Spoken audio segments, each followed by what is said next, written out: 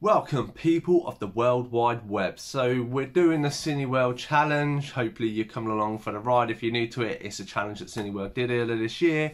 They've decided, they did it back May, June. They've decided to push it out to the masses. I missed this one. I've seen other YouTubers do it, so I'm jumping on the bandwagon for September, and you're getting a video every day of this. So we are on day 7. So Day 7 is a movie I would love to see on the big screen. Now, as you may or may not know if you follow this channel, I go to see a lot of movies. Probably, I would say, in the past 5-6 years, when I lived quite close to my local cinema, I have seen probably 90 to 95% of my movies that I wanted to see out on the big screen. I was very lucky or fortunate, if you'd say, that I was still going through the COVID periods when I could, and they put on a lot of older movies, so I got to see a lot of movies that were kind of re-released, and ones and even one's different time. I went to see, I think in 2015, the Back to the Future 2, because that is the it was October, I want to say October 4th is when he actually goes back to the future in 2015. And I saw that movie on that day, so it was really nice to kind of relive that, because I was too young to have seen the Back to the Future movies then. I believe I've seen one as well. I saw Jaws a few years ago with my friends, the Karate Kids, and a few old classics like Mad Max and stuff like this. So I've seen a lot. But if I could pick any one movie to see on a big screen, and this is where unfortunately I have to go in, this is my first movie that I've had to take from my top 5.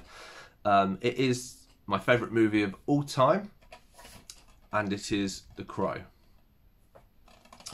There you go. So people who do or do not know, this is based on a comic book who's based on, or takes elements from the life of James A. Barr. So it is very sad. I know, obviously, it was Brandon Lee's last film. He died during the shooting of this due to a mistake by the studio and one of the prop people.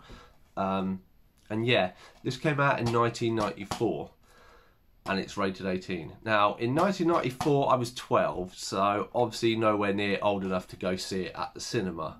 My cinema or Cineworld had promoted that they would do anniversary versions of this in the past 5 years. Different years you get listings that they will, and then it's never materialised or materialised in a local cinema to me, so I've never seen this film.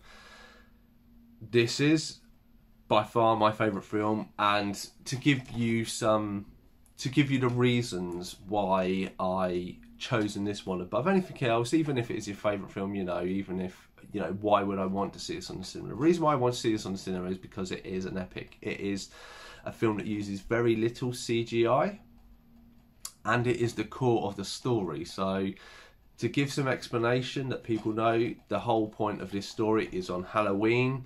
Eric Draven, which is this, and his soon-to-be wife Shelley, they are in their apartment. Some gang members, or 4 gang members to be precise, come in, basically torch the place, unfortunately rape Shelley and kill her and Eric.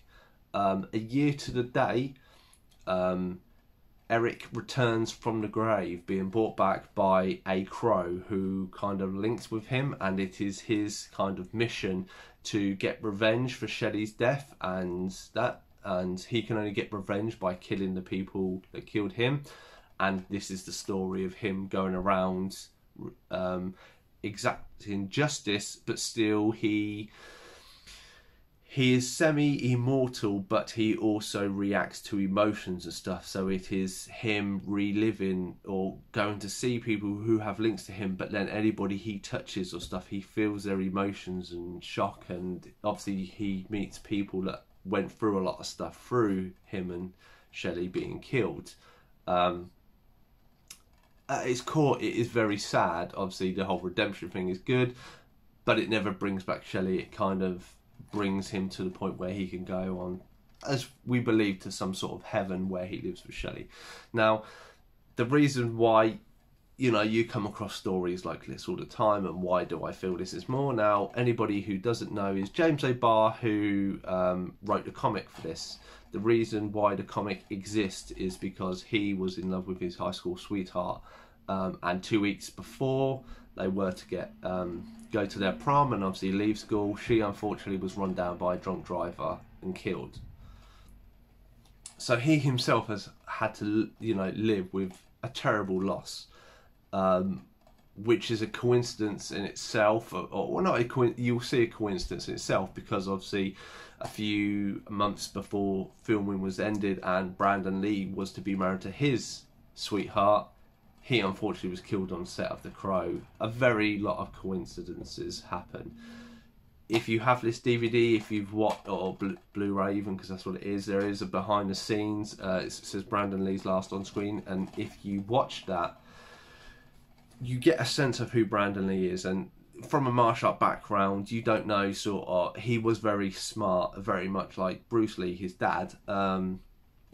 But in this interview, he reminds me a little bit of his mannerisms, stuff like Johnny Depp, of how diverse Johnny Depp has been in the past, but also he quotes a poem, which is my favourite. It's called Shelter in the Sky, and basically it is how we as people, we take life for granted. We think life is an inexhaustible well, that basically we'll keep going and going, and then, you know, and we take too much for granted. And this is the Shelter in the Sky goes basically, you know, how many times will you see the sunset?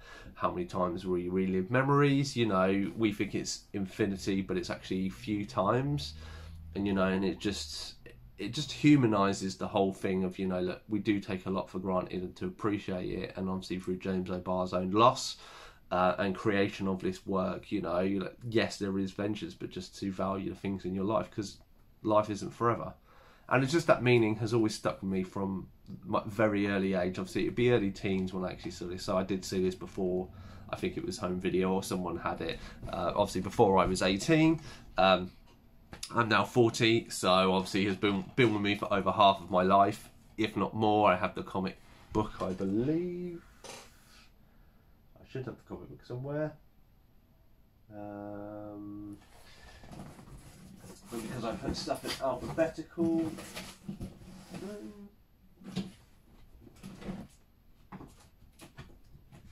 Apologies, no one wants to see the back of my head for ages. So yeah, so there is The Crow. This is a re-edition of it, so there, to even show you know I'm not, and the artwork is really, really good. The story isn't exactly the same as in the film, but I think the film is a very good adaptation.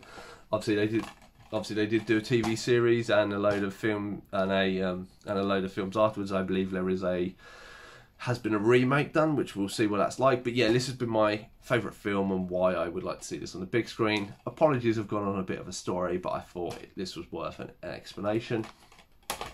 I've been Cypher Sigma Screen Time. Hope you're enjoying this Cineworld Challenge series for September. I'll be back tomorrow with a new challenge, and I'll see you in the next one.